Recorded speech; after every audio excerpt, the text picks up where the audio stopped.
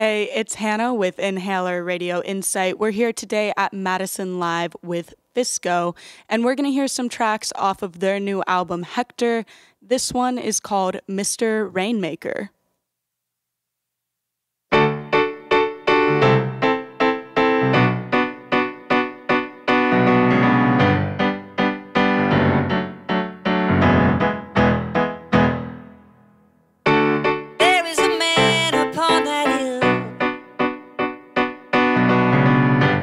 Living his life completely soundless.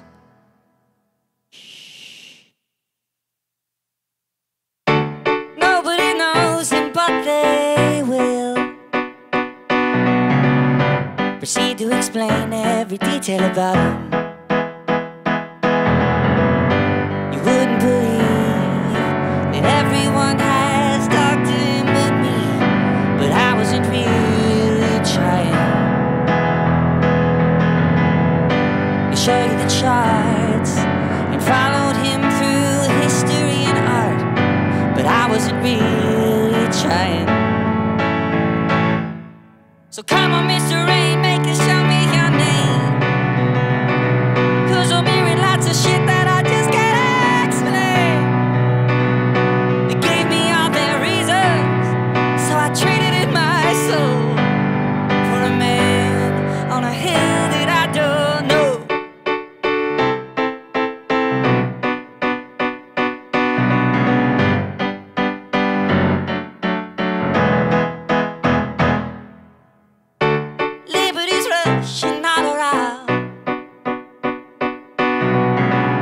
She's sleeping in beds that she couldn't be found in.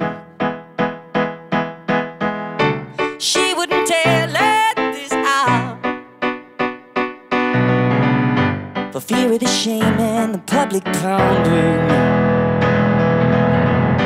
She wouldn't believe that anyone could love someone like me, but they were not really trying.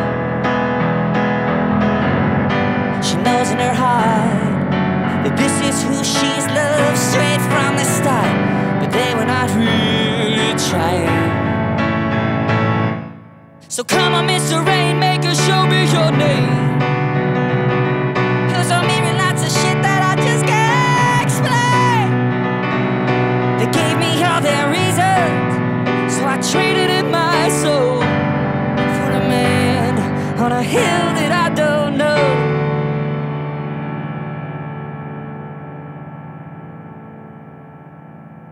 All right, so we're here with Joey from Physco, who is going to be performing here at Madison Live on February 26th. Make sure that you visit inhailer.com/Physco to get your tickets. You're going to want to join in.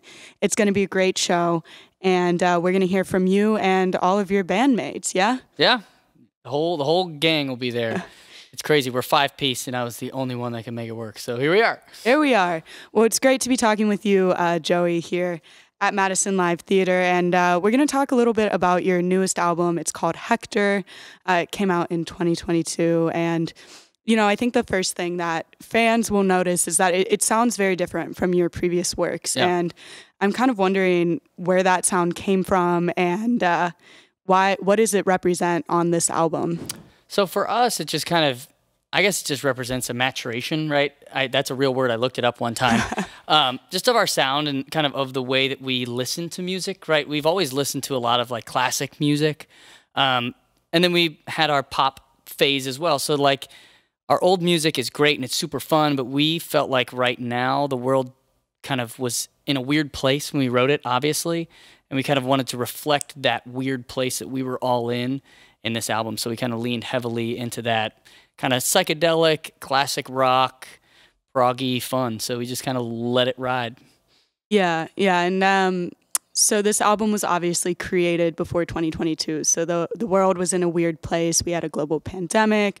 There was a lot of stuff going on with social justice. And what kind of impact did that have on the album other than the sound? Do you think that it touched on the themes of the songs? Did it change the way that you collaborated as a band and the way that you created the music? Yeah, so the first and most obvious thing was the pandemic for us because we couldn't get together. So this whole album was recorded separately from our homes and then sent to our guitar player, Nick, and he did all the mixing. So that was a weird process because usually we'd show up and be like, hey, I've got this riff, and then we'd go.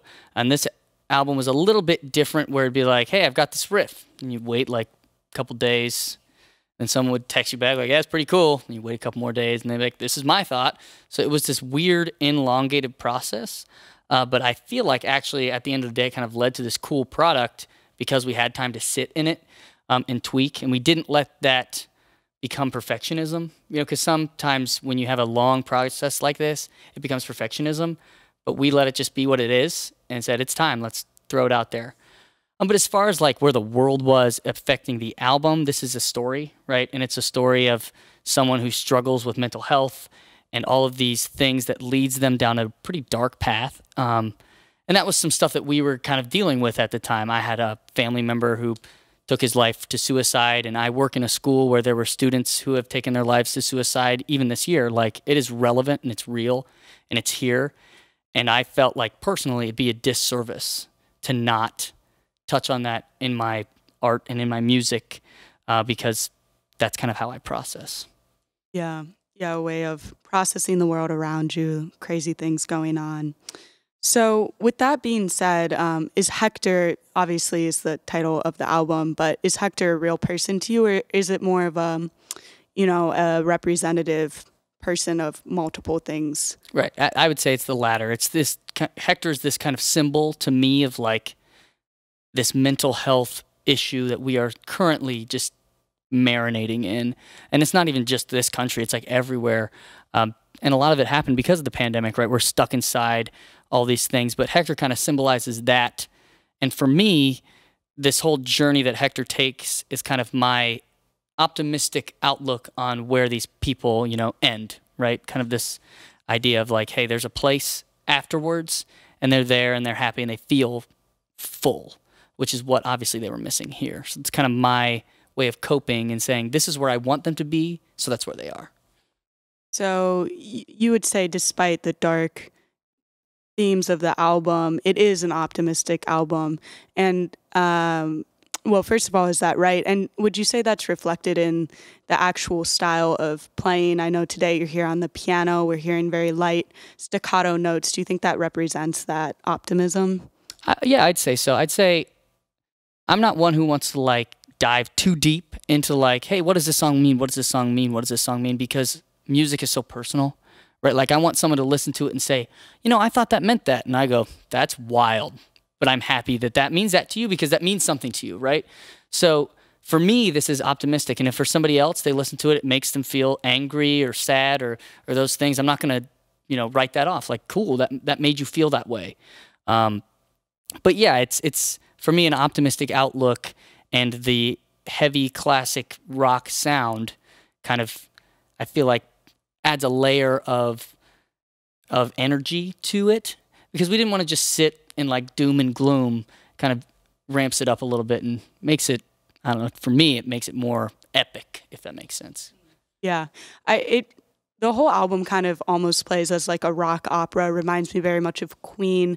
Who would you say was your biggest musical influence in creating this? Yeah, on this one we went really 60s, 70s, kind of like Nick, our guitar player, is really into like Yes.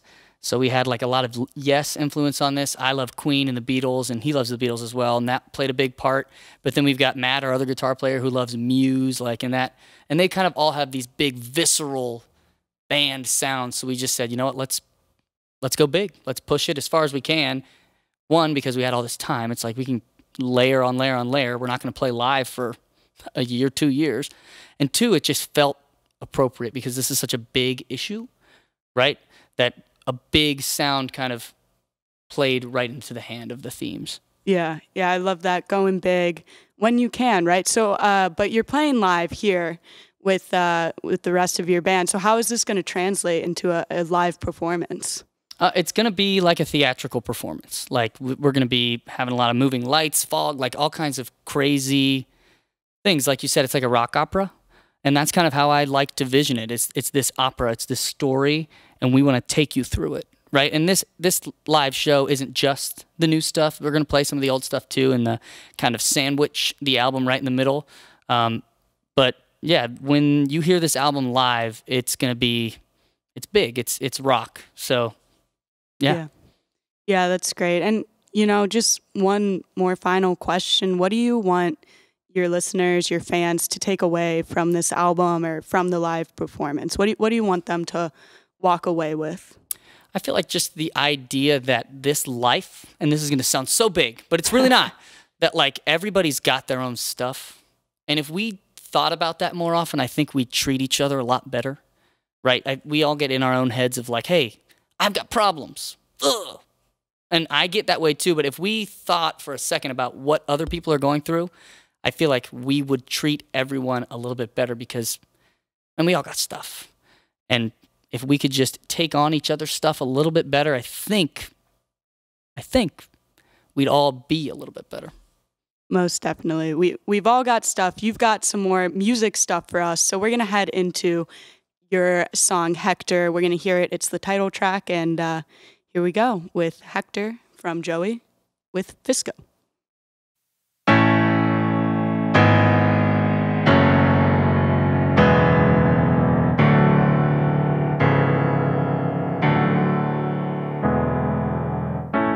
Why do we act so confused when all our friends start to abuse substances to try to hide from what they feel? And all the world turns a blind eye to the growing rate of suicide and never hearing how or stopping to think why. And then we send our kids to class for learning things like mental math, but never learning how cope when things get hard.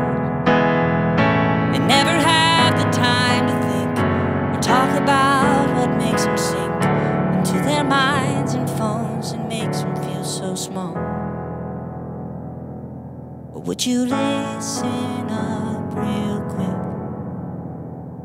I know it's a global pandemic, but this is a mental health crisis. We should reassess.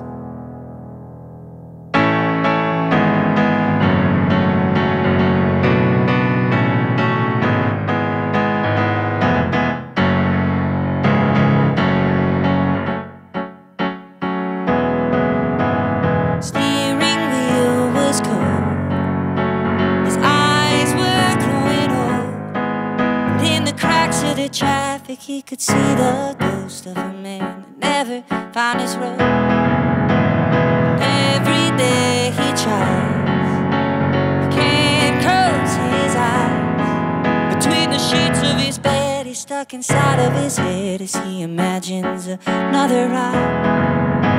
But he won't really like it when he's gone.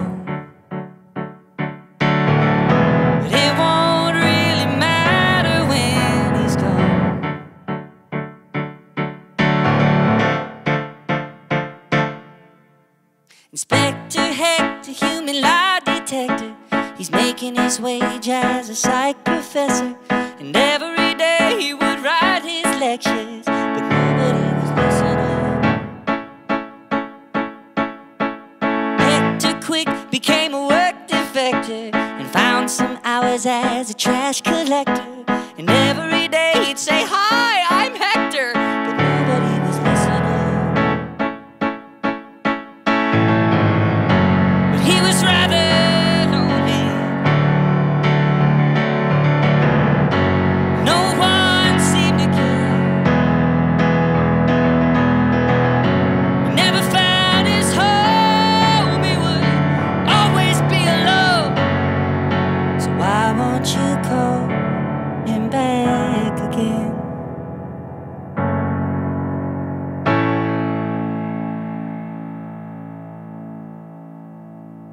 All right. Well, thank you so much, Joey, for joining Inhailer here IN.SITE at Madison Live. It's been a great exclusive performance. If you liked what you heard, make sure you come on down to Physco's live performance right here at Madison Live in Covington, Saturday, February 26th. You can go to inhailer.com/Physco. That's PHYSCO for tickets and more details. So come on,